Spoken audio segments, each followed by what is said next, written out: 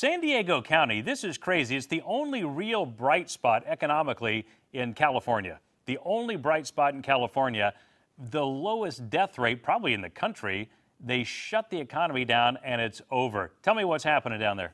176 deaths, I believe, from COVID-19 through yesterday out of a population of 3.6 million. I'll do the math. That's a death rate of 0.00486%. Now, deaths from car accidents in 2018 was 294.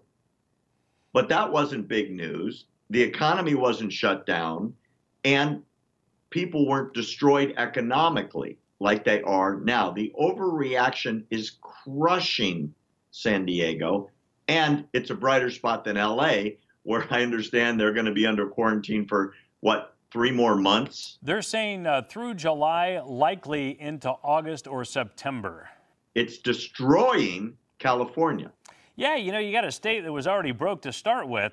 Now it's just hammered. You know, kind of the theory is that the governor is going to keep people under lockdown and in as much pain as they can long enough to get the federal government to keep pouring money into them to bail them out of issues that happened long before the coronavirus even came along.